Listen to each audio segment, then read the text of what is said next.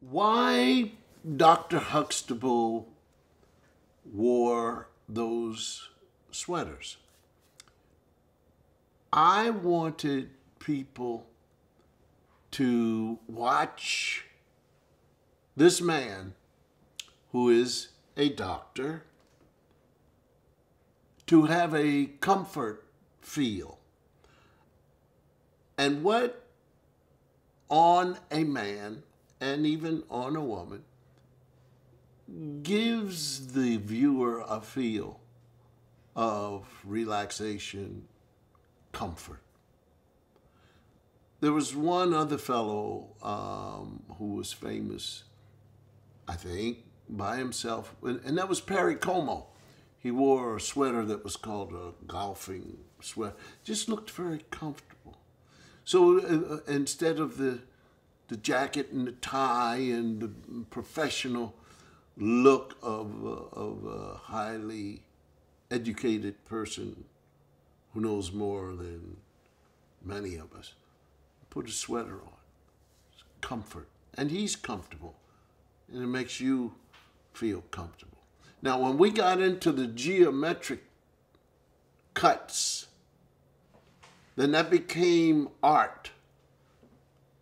And the fellow's name is Koos van den Akker, and that art, those blocks of leather, different things, and then different shades of cotton, silk, interwoven, they're really pieces of art. I don't wear them anymore because they had, in those days, it was all right to have shoulder pads in, and it was very smooth and cool looking, and I had a flat stomach.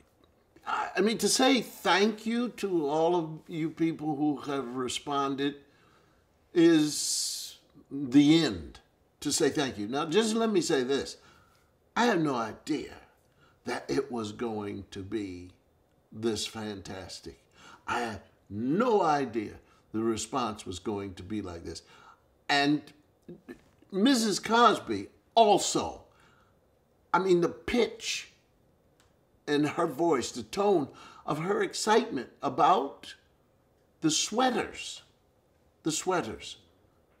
And of course, you have to remember, some time back, these things had a run of being the all-time ugly things on earth. And so for this and the contest and the design work, I'm smiling because I never thought it would be that way. So, thank you.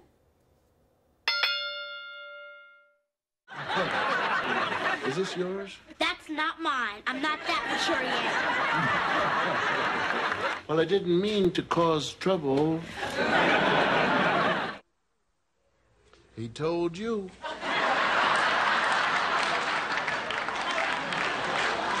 Honey, don't worry about getting out of here, okay? You can stay as long as you need to.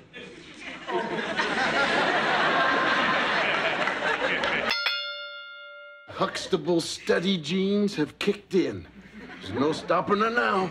And all the blood cells, they leave the brain, they run down to the stomach, and then the stomach jumping around, and the enzymes are popping, and everybody's cooking, and they're partying, and the brain says, what is going on around here?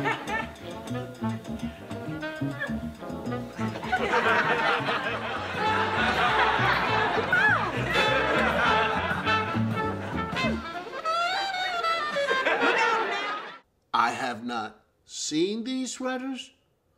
I have not voted on the sweaters. I've not been told who to vote for. So when I say this, I am seeing it the same time you're seeing it. The winner, the winning selected sweater is